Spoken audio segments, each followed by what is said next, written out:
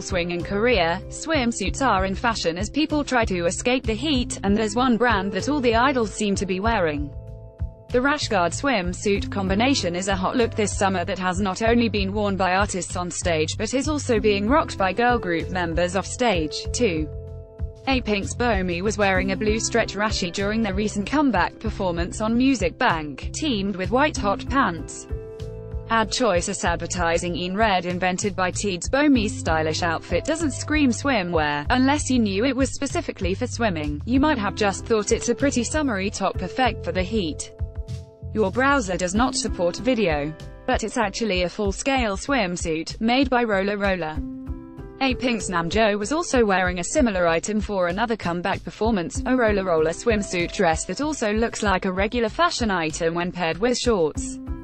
Your browser does not support video. Red Velvet Yeri was seen rocking a cute pink rashguard with bows during an episode of My Secret Sister, paired with denim jean shorts before she jumped in the water and down a water slide.